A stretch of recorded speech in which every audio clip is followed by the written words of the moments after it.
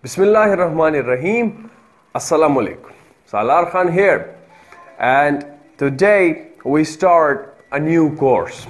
Alright, the first course that we started was the digital logic and design, and we have completed it, alhamdulillah.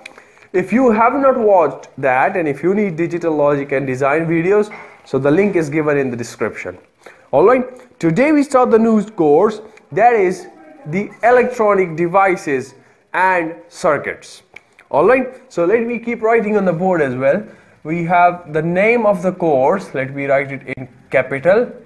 We have electronic devices and circuits. Okay, this is the name of the course. Okay, now the books that we would be following, so let me write them down over here. The books, alright, didn't write it properly. Where's the duster? Okay, here it is. So the books, so we would be mainly following two books, alright, the first and the second. So the first is Electronic Devices and Circuit Theory by, or let me write it down, Electronic Devices and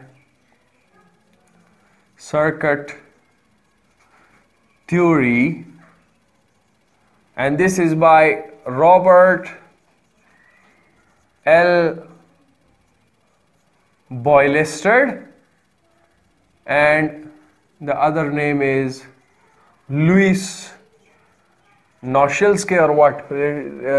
Noshilsky. This is quite a difficult name. Noshilsky, alright? So let me show it to you also. I have it over here. This is the Electronic Devices and Circuits Theory by Robert L. Boylested and Louis Noshilsky. And this is the 11th edition of the book. Well, the edition doesn't matter, alright? The theory is the same. Fine. And this is very interesting book to read, alright? You will find it very, very interesting when you read it. The second book that we have over here also is Electronic Devices. Electronic Devices. And this is by Thomas Floyd. Yes? Yes, by Thomas L. Floyd. And I also have a copy of that book. This is the conventional current version, right? This is written over here. This is Electronic Devices, and this is by Thomas L. Floyd. This is pink over pink. This is not visible to you when you see it, so you have it. Thomas L. Floyd, right? And this is the 9th edition of the book. So these are the two books that we are going to follow in this course, right? And let me write down the course contents as well. The course contents that we will be studying in this course. So we start off with semiconductor materials, right? And you will be knowing the basics of semiconductor materials. So over here we will be having a detailed overview. So it would be an overview, right? But detailed one. Then out of these semiconductor materials we will make a p-n junction diode. p-n junction diode. Okay. Then we see some diode applications. Diode applications, which include, let's say, for example, clipper circuits, the clamper circuits, rectifiers, etc. Maybe we have more as well.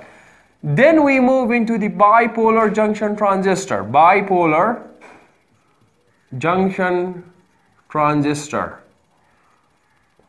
called BJT. Okay, and then we apply signals to this BJTs. First we see the DC analysis of BJT.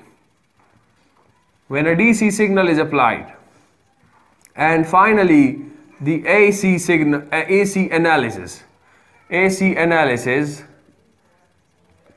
of BJT.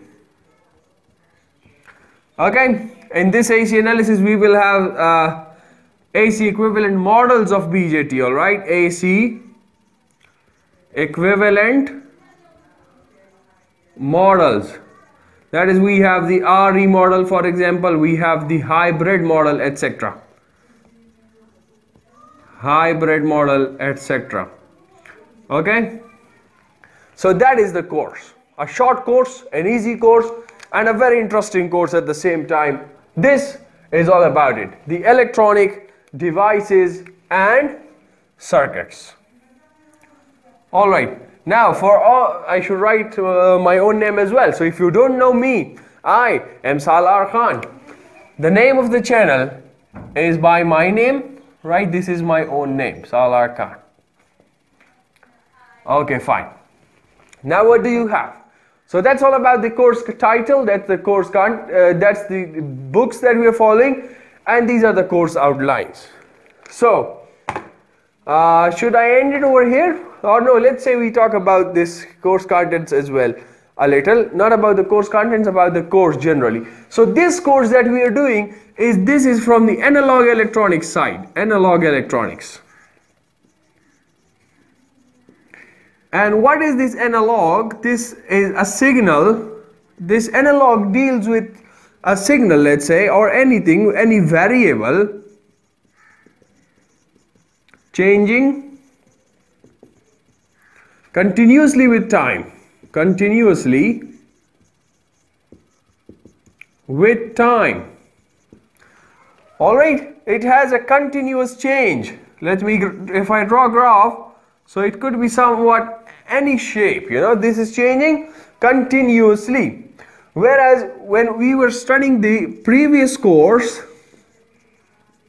that is from the digital logic and design, that was from the digital side, that was not varying continuously. It was having discrete values, you know. At an instant it could be either a 1, so the next instant it is a 0, right? It could either be a 1 or a 0, no values in between, no values in between, a 1 and a 0, okay? But in the continuous signal, that is in the analog signal, we can have values between any two parameters, you know. If this is 0, this is 1, so we have different values in between them of the function.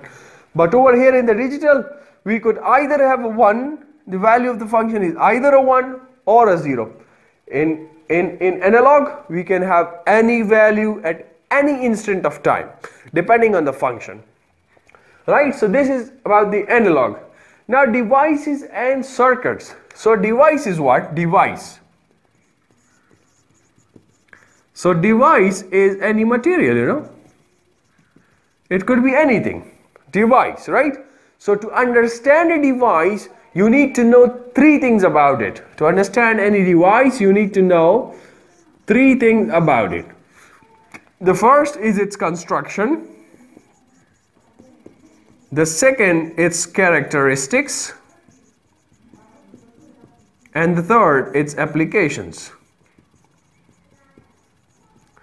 If you know the construction, characteristics and application of a device, you know about that device. Alright, so all the devices that we will be studying over here, diode, BJT, we will be knowing its construction, characteristics and applications. Fine. Now the last thing remains is circuit. What is a circuit, right? Circuit. So when different devices are connected properly, they form a circuit. Different devices are connected properly to form a circuit. So that's all about it. That's all about this video, this introductory video. So, and I want a favor from you guys. That is what if you like these videos, so you subscribe to the channel, right? And you also let me know about your feedback in the comment section. And I have one thing else to tell you. We are working on a website as well. All right, where you can find these informations. Of course, all the course contents will be given. The titles will be given. the link to the YouTube video will be given, as well as my handwritten notes will be available over there. And not only my handwritten, you will have different versions from other people as well, which I myself will be compiling and then uploading. So it would be quite informative, and the textbooks and the reference books that we see over here that I mentioned, so those will also be available over there. The name of the website you are seeing over here, it is coreacademy.com. all right, the link is given in the description below, and let me write it over here as well. The name of the website is coreacademy.com.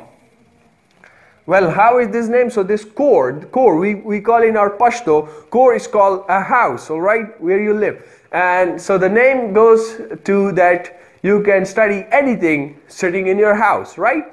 And we have a team for that. Different people are working on different things on that website.